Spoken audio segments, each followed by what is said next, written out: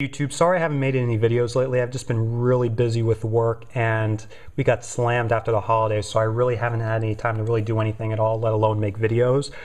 But I do have some free time now, so I'm going to show you something very unique and very special.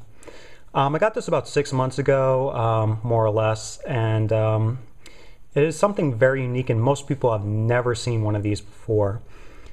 It is a Nintendo product, but it's definitely one of the rarest and definitely one of the most unique Nintendo products that was ever produced.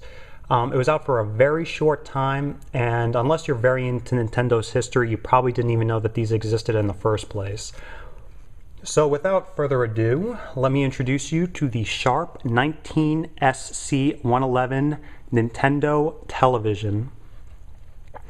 So a little history on these units. Sharp and Nintendo have always had a history together. Sharp actually did make the Sharp Twin Famicom, which was pretty much a Famicom and disk system rolled into one.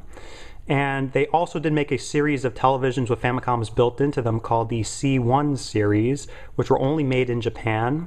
They came in red and also in black. They did moderately well, so Sharp and Nintendo decided to release an American version.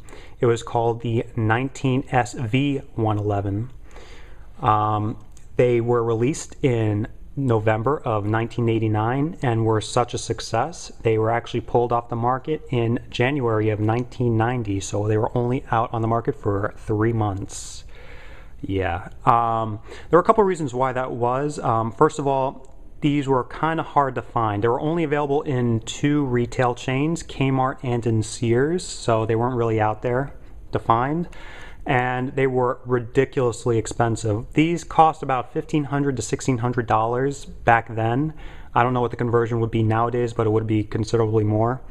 But you could have bought a 19-inch television and an NES separately, and it would have been considerably cheaper than this thing. But besides that, it does have some plus points. Nintendo and Sharp actually shipped these to game magazine reviewers, and the reason was this actually has one of the best screens to show off the Nintendo NES, and so they usually gave these for reviews because it really made the colors pop, and it really was incredibly sharp for their the image quality. So these had great pictures. But besides that, the unit is a complete failure and a complete mess. The SVs were pulled off after 3 months, but there was also another version of it, which is this particular model. It's called the 19SC111. The SC111s were slightly more streamlined in the design. They kind of have more of a smoother look to them than the SVs, but there were only 200 of the SCs ever produced ever, and they were not sold in stores. They were only given to retailers to show off the NES games. But once the NES was pulled off the market, usually these were trashed. So if I had to guess, there's probably only about like 40 or 50 of these left in the world. So extremely rare. So a little details on the unit. These parts on the unit are very rare. They usually were broken off.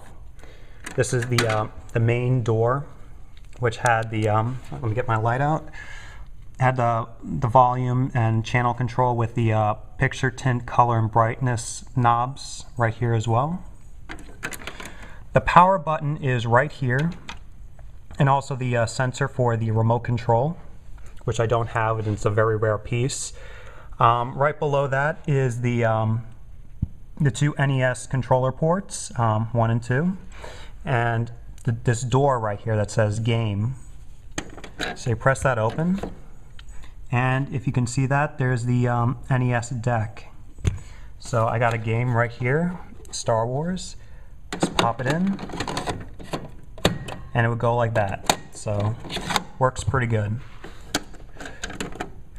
And it actually has the interesting thing, it actually has 2 power buttons. It has a power button for the TV itself, and it also has a power button right here for on and off for the game, for the NES itself. So it's got the on and off here, and then the reset button right over here. But this is one of the most bizarre looking televisions I've ever seen. Well, I'll get to these little feet in a minute. But if I turn it to the side, well, first of all, this thing weighs probably close 60 to 70 pounds, so this thing is ridiculously heavy. But it's this weird rectangle with this huge bulb on the back, which looks ridiculous. And that gets me to these feet.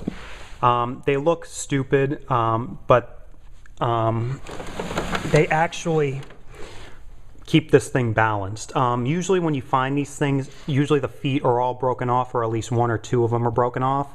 This is a very rare one that actually all four of the feet are still on. These are just like thin plastic, so these snap off really easily, but this one is in mint condition. None of the feet have ever broken off, so this is extremely, extremely rare to find one in this condition. I'm not saying that the rest of the unit's in great shape, but it's got this weird bend on it. I don't know how the hell this would have happened, so I don't know what's up with this. And it's got a couple of these weird scratches on the top, but I don't know if that could be restored or something like that. It's got like no inputs. I'll show you those. Let me switch to better view. So it's got the VHF and UHF inputs. That's it. It's got the hardwired power cord. And right down here it says Nintendo 1986. Very special. I need to do some dusting on this thing. This thing's a mess. But these units, if you can find one in this condition, I've seen go from around $600 to around $1,200 on eBay. So these are very rare and very sought after. So I am very thrilled to have it, and this is definitely a piece in Nintendo history. Thank you for watching.